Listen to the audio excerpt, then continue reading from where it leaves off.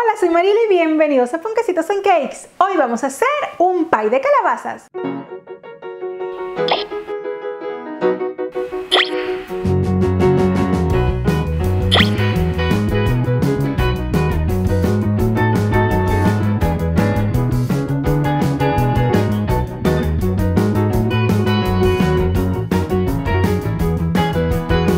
El pie de calabazas, tarta de calabazas o pumpkin cake es un postre famosísimo en Estados Unidos y es que lo disfrutan el Día de Acción de Gracias.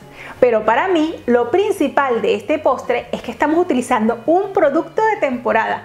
Suscríbete al canal y activa la campana para que recibas la notificación de todos mis vídeos. He realizado muchas recetas de pie de calabaza, pero para mí esta está en el podium.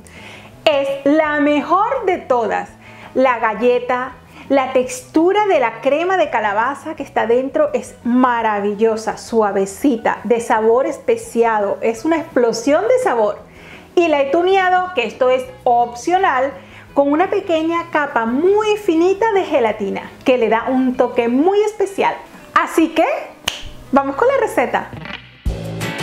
Delicioso pie de calabazas, torta de oyama o pumpkin cake.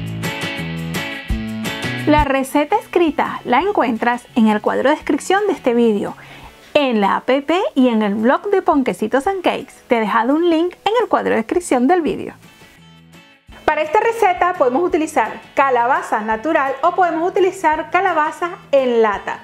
Lo más importante si utilizas la natural es que la hagas horneada y no hervida, ya que nos interesa que tenga la menos cantidad de agua posible.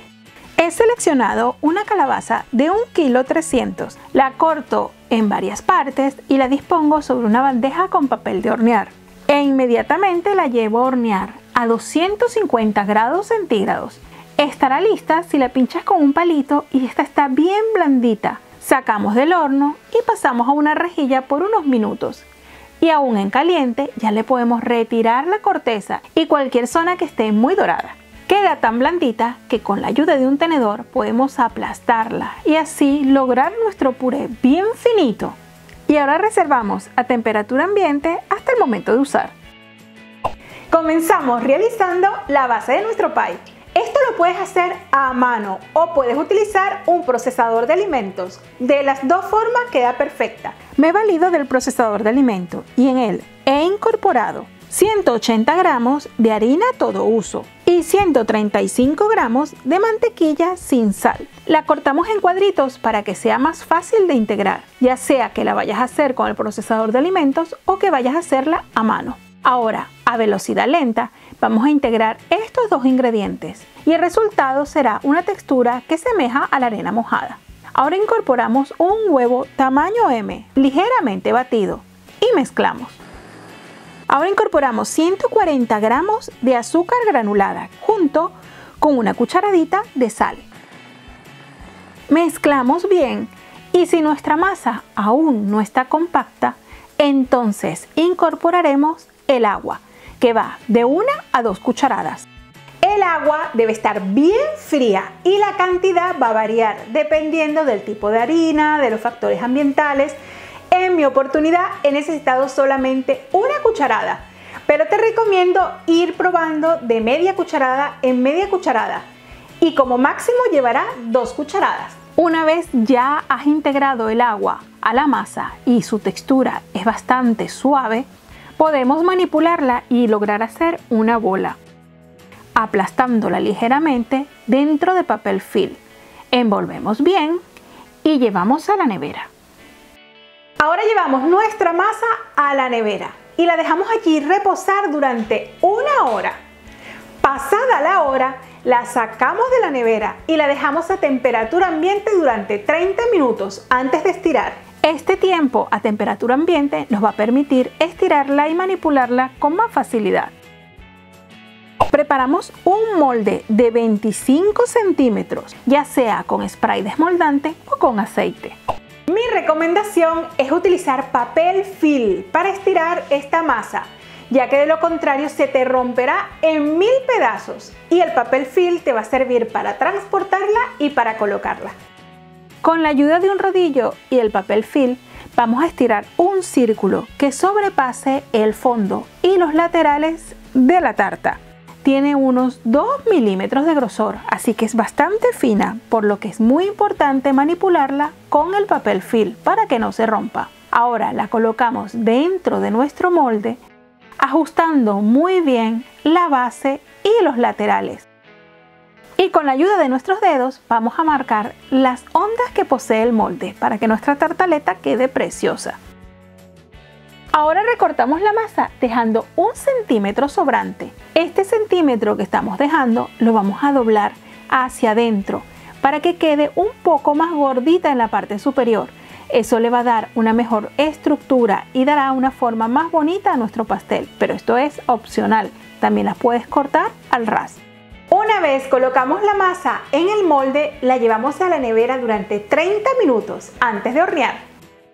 Pasados los 30 minutos ya podemos hornear nuestra base. La técnica que aplicaremos para el horneado es hornear a ciegas, que no es otra cosa que colocarle un contrapeso en el medio para que no se nos levante durante el horneado. Yo me he valido de unos frijoles que tienen bastante tiempo conmigo ayudándome a hacer las tartaletas. Pinchamos con un tenedor la base antes de colocar nuestro papel de hornear. Colocamos el papel de hornear bien ajustado a la forma de nuestro molde para que no se deforme. Y ahora incorporamos nuestras legumbres o en su lugar algunas canicas de cerámica que venden especial para esta función. Vamos a hornear a 170 grados centígrados por 15 minutos, el calor solamente abajo y la bandeja justo en la mitad. Mientras se hornea, vigila que el contorno de nuestra masa no se dore en exceso, ya que ella irá nuevamente a hornear y no queremos que quede tan dorada. Una vez lista, debemos retirar inmediatamente el papel de hornear y las legumbres. Antes de rellenarla, vamos a colocarle un poco de clara de huevo en toda la base y todo el lateral y lo dejamos secar. Esta clara de huevo va a servir como un pequeño aislante entre la base de galleta y el relleno de la tarta. Ahora dejamos reposar nuestra base sobre una rejilla mientras realizamos el relleno del pie. En un pequeño bol vamos a colocar 150 gramos de azúcar blanquilla, que es la normal, junto con media cucharadita de canela molida, media cucharadita de sal, un cuarto de cucharadita de clavo molido, un cuarto de cucharadita de jengibre molido y finalmente la cantidad de nuez moscada rallada que tú desees al gusto. Yo le he colocado un montón porque su sabor me encanta. Mezclamos bien estos ingredientes y reservamos. Con el frío, el azúcar se me ha cristalizado un poco, por eso la voy a pasar por un procesador de alimentos para hacer el grano más fino, pero eso no lo tienes que realizar al menos que el azúcar granulada que estés usando tenga un grano muy gordo. Es muy importante que todos los ingredientes estén a temperatura ambiente para realizar esta mezcla. En un bol disponemos 425 gramos de puré de calabaza y a este le incorporaremos 3 huevos. Te recomiendo siempre romperlos por separado para saber que está en buen estado y removemos bien hasta integrar estos ingredientes. Ahora incorporamos una cucharada de maicena y removemos enérgicamente para eliminar cualquier grumo. Esta mezcla la podemos hacer simplemente con la varilla, así que no necesitamos ningún electrodoméstico para realizar esta receta. Ahora incorporaremos nuestra mezcla del azúcar con las especias y removemos muy bien.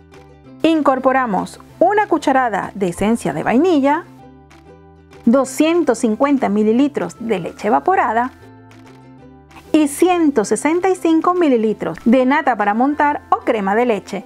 Esta debe tener por lo menos 35% de materia grasa. Y una vez esté bien mezclada, podemos disponer dentro de nuestro molde con la ayuda de una cucharilla para evitar burbujas. E inmediatamente llevamos a hornear. Y horneamos a 170 grados centígrados durante 40 minutos. He horneado con calor solo abajo y la bandeja justo en la mitad. Es muy importante, pasado los 40 minutos, abrir el horno y comprobar. Debe estar un poquito de movimiento en tu tarta. No debe estar completamente seca, sino que debe tener un pequeño movimiento. Justo en ese momento apagamos el horno y abrimos la puerta, dejándola allí durante 20 minutos antes de sacar. Pasados los 20 minutos, pasamos nuestro pie sobre una rejilla y lo dejamos allí hasta que esté completamente frío. A mí se me ha enfriado en 2 horas. Pasadas las 2 horas tienes dos posibilidades. La primera, llevar tu pie a la nevera durante un tiempo mínimo de 2 horas y luego disfrutarlo. Y la segunda es tunearlo con una gelatina que te voy a enseñar a hacer ahora. Y eso le va a dar un aspecto y un sabor increíble. Disponemos 2 hojas de gelatina en agua bien fría y la dejamos hidratar. Calentamos 160 mililitros de agua y a esta le vamos a incorporar 10 gramos de azúcar granulada e inmediatamente colocamos nuestras gelatinas que ya están bien hidratadas y suavecitas. Para esta gelatina estoy utilizando mermelada de melocotón y calabaza. Si no tienes mermelada de melocotón, la puedes sustituir por una de durazno o albaricoque. Ahora incorporamos una cucharada de mermelada de melocotón o la de tu preferencia, junto con un cuarto de cucharadita de canela en polvo. Removemos e incorporamos 25 gramos de puré de calabaza. Una vez esté todo bien integrado, podemos colocar esta mezcla sobre nuestro pie de calabaza. Y con la ayuda de una espátula vamos a quitar cualquier burbuja que se le haya formado para que así quede lo más bonita posible. E inmediatamente llevamos a la nevera. Ahora la llevamos a la nevera y la dejamos reposar por al menos 3 horas. Yo he preferido disfrutarla al día siguiente porque los sabores van a estar más intensos y estará aún más deliciosa. Es increíble cómo esta tarta, una vez lista, siendo tan sencilla, me mantiene hipnotizada con lo bonito de su exterior. La manera tradicional de acompañar esta tarta es con una nata ligeramente montada y un pequeño baño de canela, pero esto es opcional. Una vez cortes la porción, ya le podemos disponer la nata ligeramente montada. Para hacerla he utilizado 250 mililitros de nata para montar o crema de leche y la he batido con una cucharada de azúcar granulada. Con la ayuda de una cucharilla la dispongo sobre el pie y la baño con una lluvia de canela que le va a dar un toque muy especial. Basta ver esta tarta para que veas lo cremoso que es su interior. Cortándola tan sencillamente con un tenedor puedes ver que la base sigue siendo crujiente y el interior es suave y delicado. Y la nata o crema chantilly medianamente montada es la combinación perfecta. Este pie se mantiene perfecto en la nevera durante 4 días. Eso sí, recuerda siempre mantenerlo bien tapado para que no se seque. Espero te animes a realizar esta deliciosa tarta, ya sea en Acción de Gracias o en cualquier época del año, porque es un postre que realmente vale la pena.